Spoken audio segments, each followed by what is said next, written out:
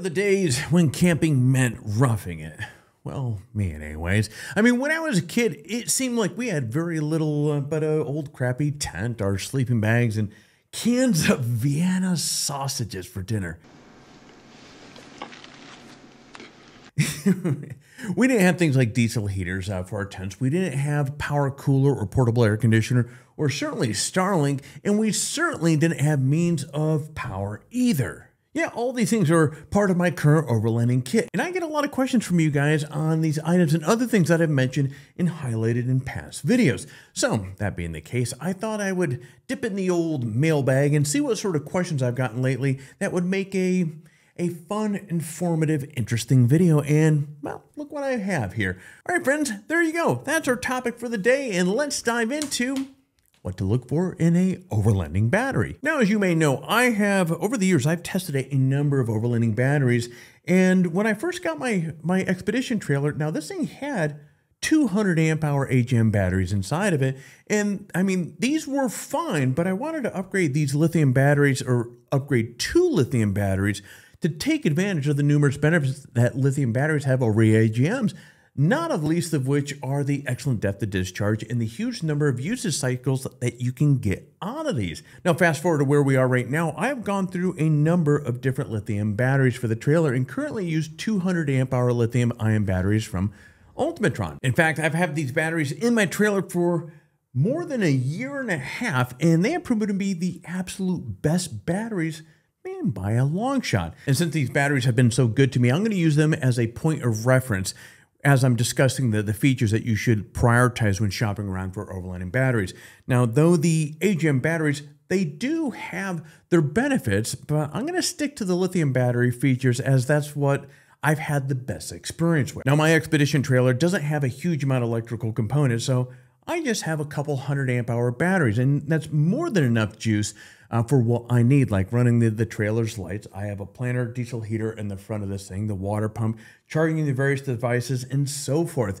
Now, if you do have a bigger trailer, I mean, you might want to consider getting a larger set of batteries. So, for example, Ultimatron, they have 180 amp hour, and then they also have a 280 amp hour options for storing more power. Now, of course, obviously, to keep in mind that as you add more of these batteries, doing so, this is going to add more weight and it's going to take up more space in your rig as well. So what this means is getting an appropriate amount of power not only requires you to evaluate your power needs, but you also need to factor in the weight and the space that you want these batteries to take up. So in a small setup like mine, the 200 amp hours of batteries, or heck, you could actually get away with one of these things, is likely going to be a perfect fit. But if you have a big rig, you will likely need bigger batteries and potentially more of them. Now, a buddy of mine, he has what is that thing, a 2021 or 2022 Mercedes Sprinter van. So I mentioned a moment ago, these Ultimatron 180s, he has two of those in there. They're over on the driver's side. And the cool thing about these batteries, in case you haven't seen these things, battery technology has gotten so amazing here in the recent years. So these 180 amp hour batteries, it's like this, something like this or so. And he has two of them over on the driver's side. Again, 360 amp hours of power. Yeah, he has 200 amp hour solar on the roof. Man, he's living large in there. But anyway, now while traditional AGM batteries are extremely reliable, one of the problems with them is that they don't have a great depth of discharge. Now, typically it's recommended that you do not discharge your AGM batteries below 50%. Now, adhering by this rule will help extend the life of the battery, but the cost of doing so is essentially going to cut your battery capacity in half. So for example, my old AGM batteries offered 100 amp hours each. So this was 200 amp hours total. But if I can only discharge them to 50%, that means I really only had 100 amp hour battery. Now, despite carrying around 200 amp hours of battery, and these batteries were heavy. They're like 63 pounds a pop or something like that. They were not light batteries. Now with the lithium ion batteries though, you can discharge them to about 80% without significantly reducing the lifespan. So not only that, but my batteries have no memory effect. And this is important because there is no need to full charge and discharge cycles, which again is a pretty nice thing. Now, one of the advantages of using lithium ion batteries like my Ultimatron is that they are capable of far more charge cycles than AGMs. For example, my Ultimatron batteries will give me more than 3,000 or more charge and discharge cycles with the depth of discharge of 80% or to 80%. In contrast, you might get 500 to 1,000 cycles with AGM batteries at 50% depth of discharge. Now, as you can see here, this is a huge difference. So for someone like me that does camp a lot, the Ultimatron batteries will still last me years. Even in a busy year, I might only have 24 charge and discharge cycles.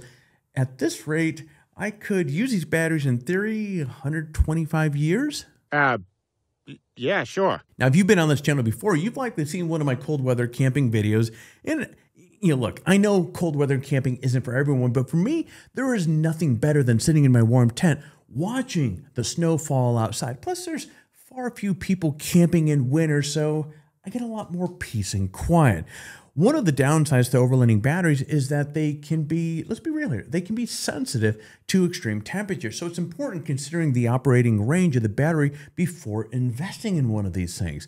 For example, again, referencing the Ultimatron batteries that I am using right now, they are rated effective discharge from -4 degrees Fahrenheit to 140 degrees Fahrenheit. Now, I know damn sure I'm not going to be camping it when it's 140 degrees, but as I said a moment ago, camping in the winter is one of my favorite activities, so I need to prioritize these batteries so they can handle the cold stuff. Now, my batteries do have built-in heaters to protect them from extreme cold, and though I haven't experienced below -0 temperatures on my trips, I constantly see temperatures that are well below freezing. Thanks to the built-in heaters, my batteries never given me a fit while camping in the winter. Now, it isn't just the discharge temperature rating that is important. You really also need to factor in or consider the temperature range that the batteries will effectively be charged at and also stored at. Now, again, referencing my batteries, they can be charged at temperatures from -4 degrees all the way up to 113 degrees Fahrenheit. They can also be stored from 23 degrees to 95 degrees Fahrenheit. Now, these figures aren't the same for all batteries. So as you're shopping around, be certain to look at these things here. Make sure that your battery, depending upon what your goal is with your camping, is going to accommodate your discharge, charge, and storage need. Now let's shift gears a little bit, and there's a lot of moving parts that go into an overlanding power setup. Having the ability to monitor your battery's performance is critical so you can ensure it's performing at its very best. Now, my batteries have a built-in battery management system that allows me to control charge the battery safely. In doing so, protects the battery from issues like overheating, charging, overvoltages, all of which, when at the end of the day, can really severely mess up your batteries. Now, additionally, I recommend investing in an overlanding battery that has Bluetooth connectivity with your phone. This is one of, earlier I was talking about the tech and how much it has advanced with batteries over recent years. And as you can see here, this app accompanies my batteries and gives me all sorts of data about the battery's performance. Better still, this data is provided in real time, so I have up-to-the-minute information about the battery's performance. So in my expedition trailer, I do have a Red Arc Manager 30 Red Vision setup, which is my battery management system, kind of from in a whole or kind of a global side of it. But when I want to get more of that nitty-gritty information, what's happening with the batteries, again, I can log into this app and I get all sorts of information at my fingertips. Now, batteries like my Ultimatrons, man, these things are not cheap, and you want to protect your investment. So buying batteries with a good warranty is one simple way to do that. Now, these bad boys come with a 5-year manufacturer warranty, so I have peace of mind that for another 3.5 years, that if something does go wrong, Ultimatron has my back. And again, not all batteries are alike, so the warranties that you find will be in different varying lengths. So not only that, they will cover different issues. So make certain that you read the fine print before pressing that good old buy button there. And with that said, you have a few things to look for when shopping for an overlanding battery. Hopefully this quick guide gave you a kind of a compass of what you need to look for your setup and the best battery for your situation. Now, if you like what you see with my Ultimatron batteries, what I will do is I will put a link in the description below so you can go check them out in more detail. But friends, as always, thank you very much for tuning in. If you have any questions whatsoever on batteries, or anything about this video, leave a comment down below or send me a message, and friends, I would be happy to do what I can to help you out. But that's all I have here for you today. So I'm going to be shutting off the camera so you get out there, stay healthy, and hey, find your best adventure.